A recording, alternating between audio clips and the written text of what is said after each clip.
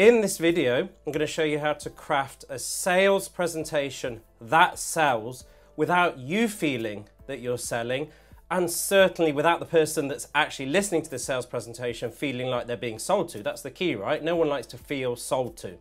Now, the most important thing to mention about this before we get going is the idea of what a sales presentation is, because many people, most people in fact, they think that they don't need a sales presentation, or a sales presentation is standing in front of a group of people and making that presentation, or doing a webinar. But really, a sales presentation could be anything from a webinar, standing in front of people. It could be a 10-minute piece of content. It could be a 2-minute piece of content. It could be any type of content that's building a business. And let me elaborate what I mean. In any conversation, there's going to be somebody that's selling and somebody's buying, whether that's beliefs, whether it's, I've got a son, Sam. My son Sam kept going below the sink, and when my son Sam was going below the sink, I kept saying to him, Sam, you can't go below the sink. Sam, you can't go below the sink. And he didn't listen to me. Why did he not listen to me? Because I was trying to sell him the idea of not going below the sink, when really what I needed to do was tell him a story and share an experience and talk through what happened to other people if they went through the sink. Now, in the case of Sam, I invented the story of Kevin the Monster, right? Sam, have you heard about Kevin the Monster? And he's like, no, who's Kevin the Monster? I said, Kevin the Monster, he hangs out a bit below the sink, and do you know what happened to the kids? Now, maybe I'm a good bad dad, maybe I'm a bad dad, I don't know. But all I do know is that when I invented this story, he stopped going below the sink. And when I kept telling him what to do, he never went below the sink. And that is the key to this video. And we're going to show you on ChatGPT.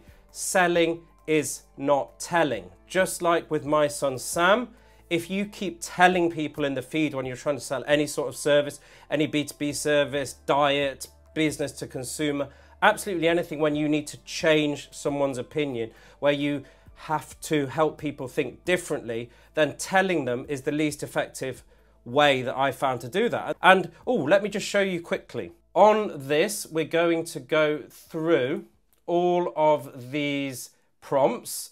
Hero story, telling stories. We're going to talk through all the different levels of influence, how to, why to, and the most important of all, their values. We will cover all of that. So let's jump into ChatGPT. Just so you're clear, I want everyone's time to be respected, and I want you to know if this video is useful for you. It's going to work for if you're selling B2B, B2C, if you're influencing, if you need to change any sort of behavior in any way, shape or form, which I would argue every single person does need to do. We'll show you a top level framework so you can implement it into any videos. So with that said, let's jump into the prompts. And by the way, the prompts are downloadable below the video. Just click below. So I think the best thing to do with this is to just run it as something we can all relate to. Now, I've chosen here a leader of people in an organization who can't get his team to do stuff. That's a bit like a parent who can't get his son to do stuff. It's a bit like a salesperson who can't get his prospects to perceive him as valuable or her as valuable. It's for you if your prospects ignore you, you don't stand out, and you need to find a way in order for them to go, yes, this person speaks my language, this person is relatable.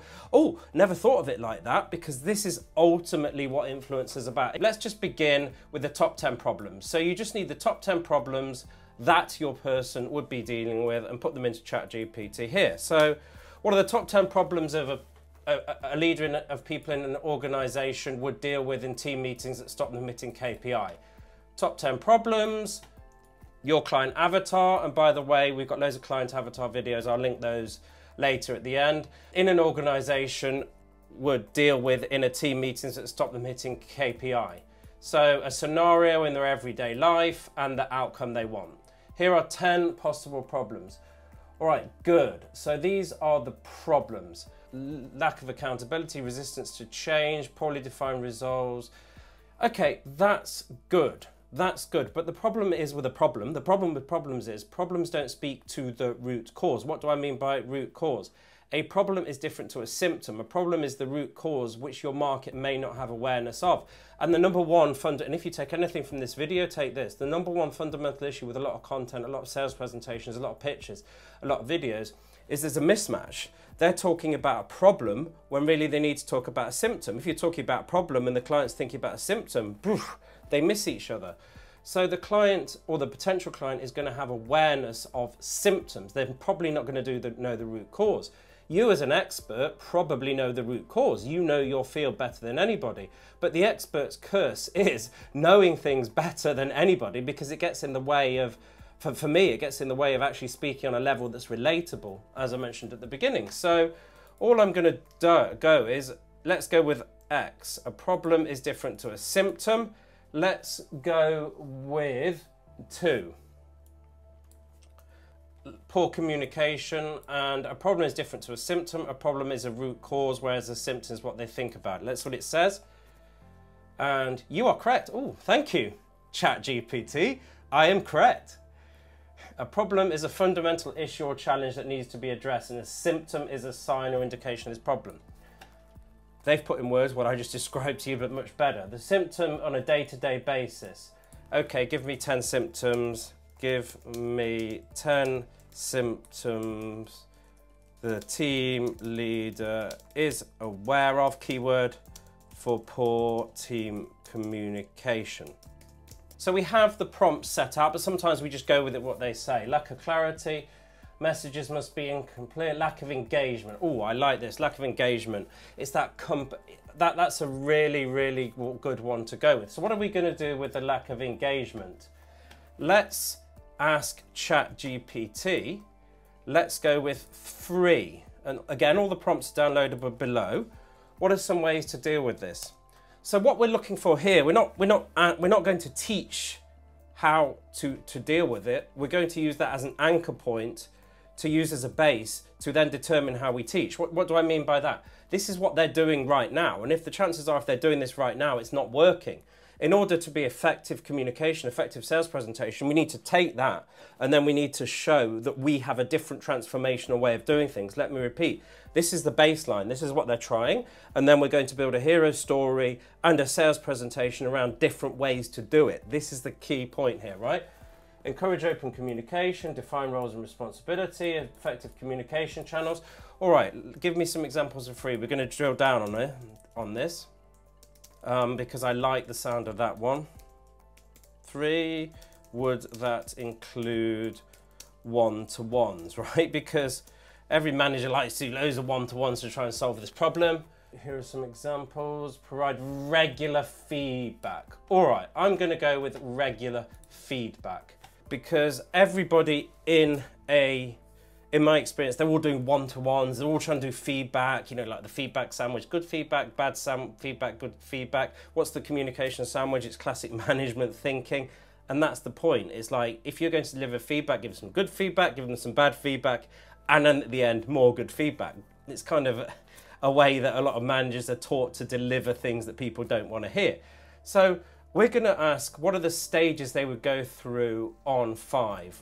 If it was a one-to-one. And I'm going to go with the one-to-one meeting because I like to, when I'm building these presentations or a piece of content, I like to hook onto something they do every single day. If you're teaching about diet and changing your diet, it might be getting up breakfast, hook onto a moment in the day. If you're teaching about lead generation, it could be that moment when they sit down on their computer and like, oh, can't believe that I'm doing this again, I'm being ignored. If you are dealing with enterprise change, think about that moment when they're alone and they're like, oh, I can't believe I'm dealing with this, right? To try and solve it. Well, it'll get me. So, okay, good. So we're getting a bit of a repeat loop. Let's jump into this.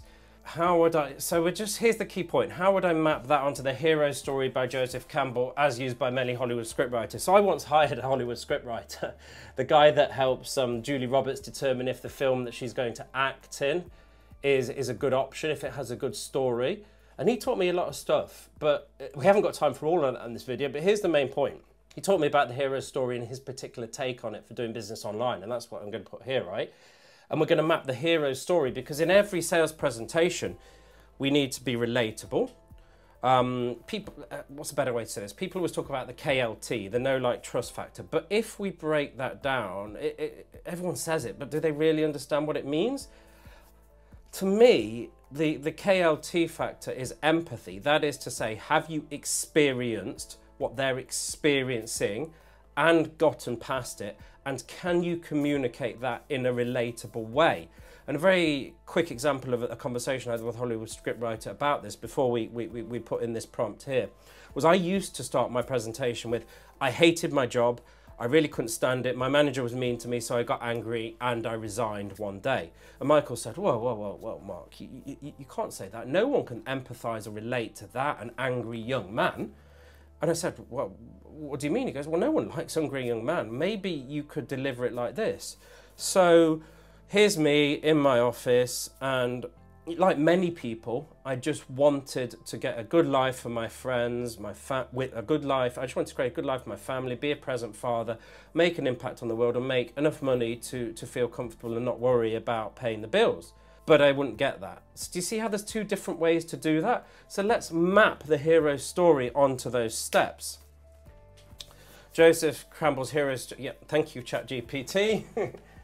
All right, perfect. The call to the team, right, perfect. So all we're going to do here for the first stage of the presentation, and let me just give you the stage of the presentation. The stages of the presentation would be outline the problem, and just like I just did with wanting to leave a job, so give it another example. The team leader recognises the meeting. So how would I do it in this way? Don't know about you. I wanted to become a manager because I wanted to help people fulfill their potential. I wanted to help them make more money. I wanted to further the course of a business I believe in. But it was just really frustrating because I used to go in these meetings and I would tell people to do things and they wouldn't do it. So then I started doing one-to-ones and they still didn't do it. It took up a load of time, right? And then you would just then go into the next stage. And then on these let me explain what I mean. On these one-to-ones, the team member maybe initially be hesitant to discuss, the conversations got awkward. I didn't know what to do. I almost thought about leaving my job. I was doing all these one-to-ones. My team wasn't performing. I wasn't getting promoted. Problem, symptom. Meeting the mentor, the team leader serves as a mentor. So then I met a mentor. There was always a mentor. Goodwill Hunting, if you've seen Goodwill Hunting, is a classic example of this. Or Star Wars, Goodwill Hunting, he meets the mentor who teaches him physics.